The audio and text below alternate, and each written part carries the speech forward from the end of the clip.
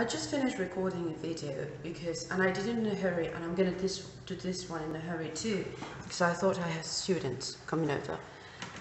And anytime soon my boss might come in, so I'm gonna have to cut off. But I wanted to do this really quickly, and it's about dealing with failure and the expectations of failure. So yeah, let's get into it really quickly.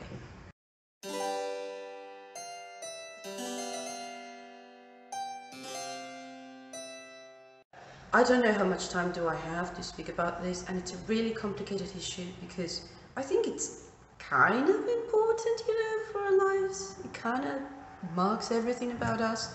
But you see, the thing is, people with the years develop expectations about us, both positive and negative. And when it comes to failure, the thing is, how you deal with failure is not how you deal with failure alone, but how you deal with the expectations of others. Like, for example, my family thinks I'm a failure. What am I going to do?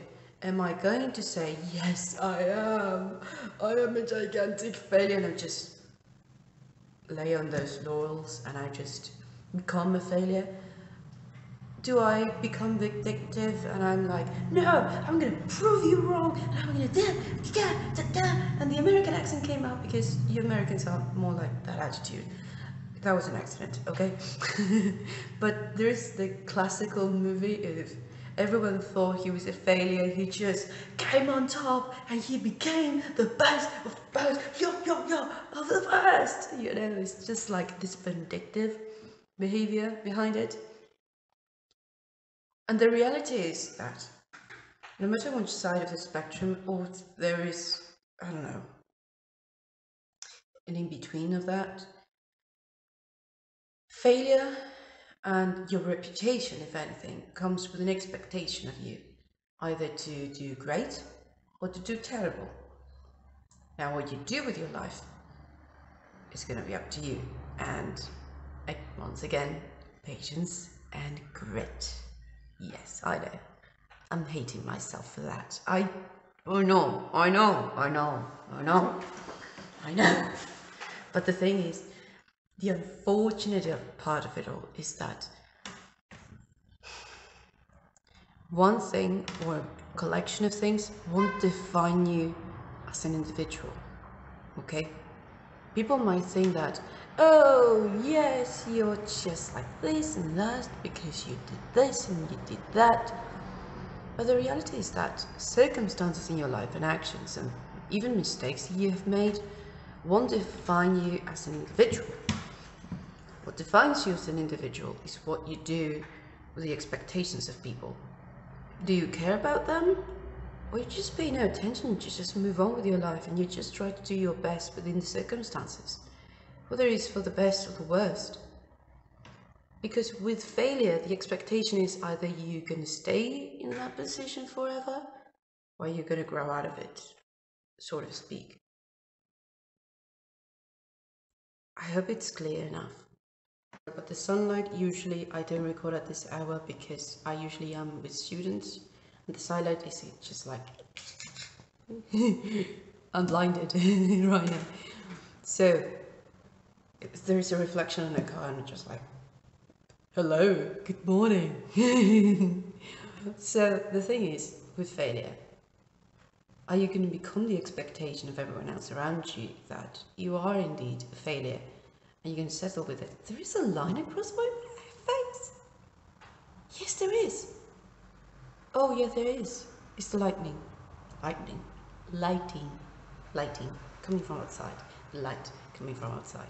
I'm sorry, it's what chaos. But the thing is, are you going to settle in that reputation of you are a failure, you're beyond hope, and you're going to settle within it and make it your comfort zone? Or you're going to make your comfort zone coming out of it, coming out on top of it, and running out of your circumstances. I'm sorry, I'm going to try to change the lighting, this light situation a little bit to compensate that.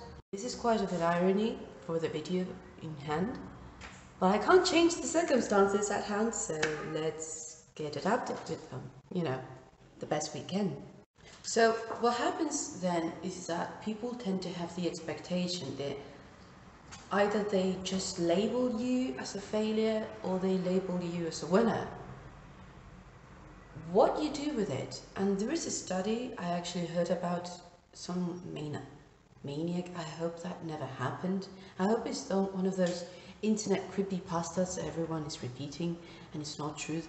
That one man named one of his kids failure and the other one winner, and the winner became homeless man and the failure became a successful man. I really hope that was not an actual experiment, but given the human condition, now people is proving me to be people. I wouldn't be too awfully surprised if it was the truth. And that is true. Families do tend to label us and society as either a failure or a success. The question is, will you find the strength within you to just say no and just move on? I'm going to do what I can within the circumstances I've been given and the little knowledge I have. And within my mistakes, try to find a way to do my best and move on. Now, whether that would mean that you become successful or not may have to do with patience and great and a humongous amount of luck. Let's not lie to ourselves. There is a great element of luck that has to do with it. And just remember a clip also from Family Guy, and apparently the mother is blind and the girl Megan is helping her, and the mother is like, I feel useless and left out and this and this, how do you deal with it? And she was like, oh yeah, I do this and that, a little bit of arson, and I post every now and then some motivational videos on YouTube. I'm like, bitch, that was on the heart. That's the thing, when you are going through a lot, what do you do with it? I would not recommend arson. Just no. No. For real, no. But I will wholeheartedly recommend you to do your best to move forward and to be the best version of yourself. Now, if you excuse me, I think my boss just arrived, so until next time, I wish you the best and I hope you're doing well. And I hope this time you have used in here has served you well. Best of luck with all of your projects, and I think you're going to see this in January, so yeah, you're going to need this motivational pep talk. So yeah. Until next time, I hope you're doing great, and let me tell you, how is the year 2023? Until next time, bye-bye. Oh yes, it is my boss. It is indeed my boss.